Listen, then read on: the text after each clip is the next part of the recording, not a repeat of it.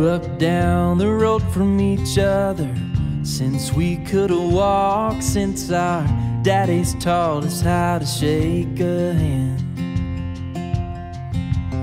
We used to play G.I. Joes in the backyard sandbox, but now he's over the ocean fighting in a desert sand. But after a few years he finally makes it back, walks up to my doorstep and opens up a pack. Will you won't smoke a bad cigarette then there? Well, speaking of my daddy, I can't say how long it's been since we had a beer and decent conversation. 'Cause he ain't much on talking, and I ain't much on calling, and we ain't much on forgiving and forgetting. But he came by one night to clear the air over some nicotine.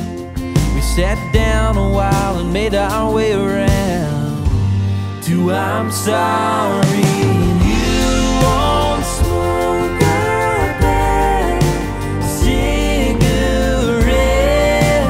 then there. No, you won't smoke a bad cigarette then there.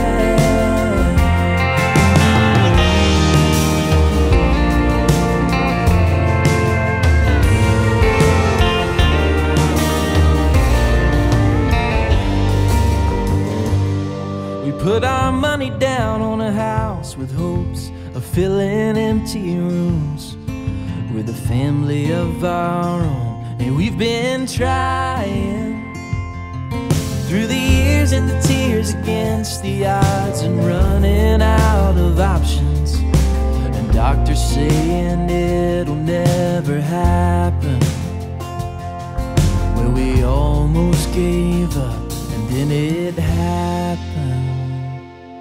So I snuck out while she was sleeping after she told me the news.